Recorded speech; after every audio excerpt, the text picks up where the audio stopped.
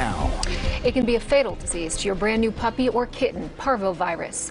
In 8 on Your Side tonight, we connect with a local veterinarian on the steps you need to take to keep that puppy or kitten remaining safe.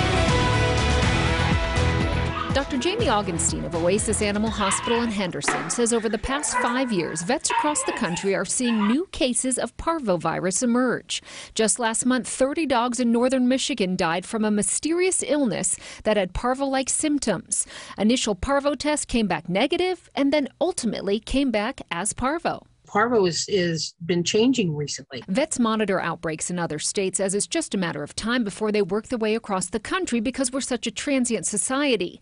And it's very easy for an animal to pick up parvo. They get it by ingestion, right? So they come across it, they step in it, they lick their paw, but they ingest the virus, gets into their GI tract.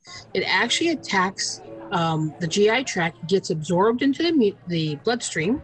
From there, it actually goes to the immune system and actually suppresses the immune system. The virus causes vomiting, fever, severe diarrhea, and extreme dehydration, which can kill an animal within 2 to 3 days. So prompt veterinary attention is crucial, as is a complete set of vaccines for your puppy or kitten. The new recommendations are they be vaccinated out to 20 weeks. So their last vaccine should be at 20 weeks of age, and parvo is actually the reason that recommendation came about.